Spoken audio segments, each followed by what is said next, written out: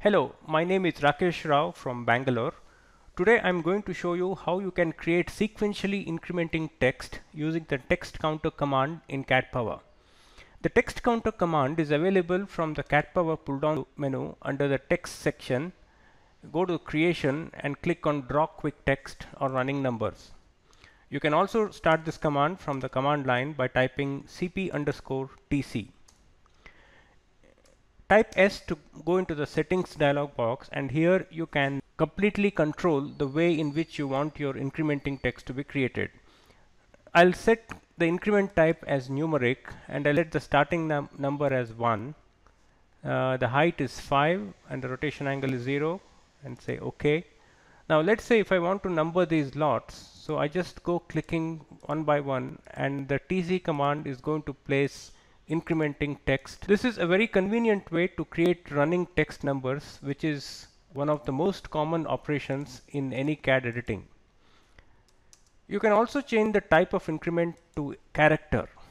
So if you choose character and then I specify a starting value as A, and then I get character incrementing series like A, B, C, D, and so on.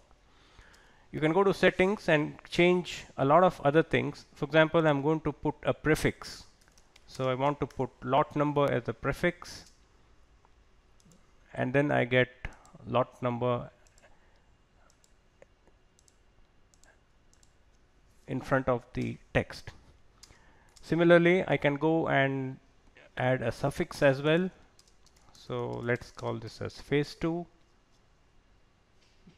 And I'm going to go back to increment integer text. Starting value is 100, and I want to do that for these lots. So it's very easy to build my text string using the combination of character increments or numeric increments, prefixes and suffixes. There are more options in this command. For example, instead of text, I could use block attributes as well. So I'm using a balloon block as the block name and index as the attribute, which are already defined in this drawing. And I'm going to show you how you can create incrementing text attributes. Let us remove the prefix and suffix in this case and go back to character increments. Starting value is AA. So what I get now are block inserts whose attribute value is incrementing as per the character increment set in text counter. There is another way in which you can create incrementing text, and that is using block attributes. We go to text creation, go to settings, and choose block attributes as the counter object to create. I select balloon block as my block and index as the attribute that I need to increment. And I'm going to set the starting value as AA and the rotation angle 0, text height is 5, that's all fine. So as I click, now I get blocks which are inserted with the scale factor as specified, and the attribute values are automatically incrementing.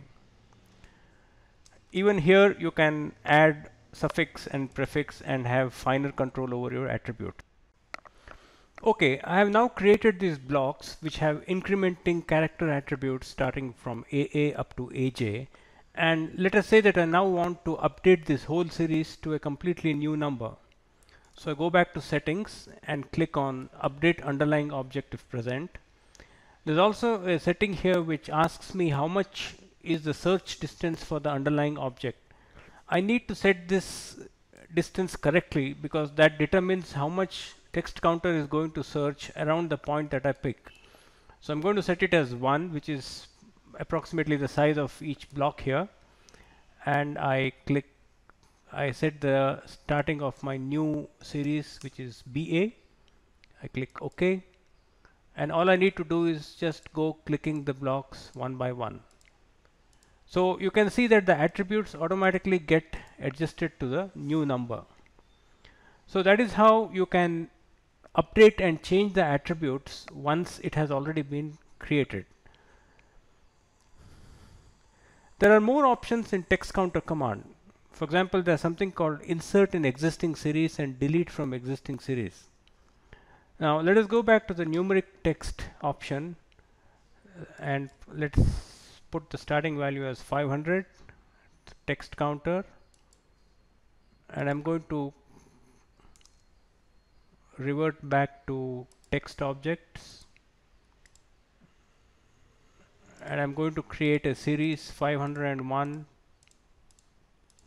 to 510. If I want to introduce a new number in between and I want that the rest of the text should automatically update itself, text counter has an option for that. So we choose insert in existing series, and I'm going to select one of the items. I want to insert 506, a new item after this. So I click on this object and give it a new position. So this becomes 506. Now I want all the other items from 506 up to 510 to get automatically updated. So I'm going to select them by layer with the dot option here. You can see that all these texts have automatically get updated. You can do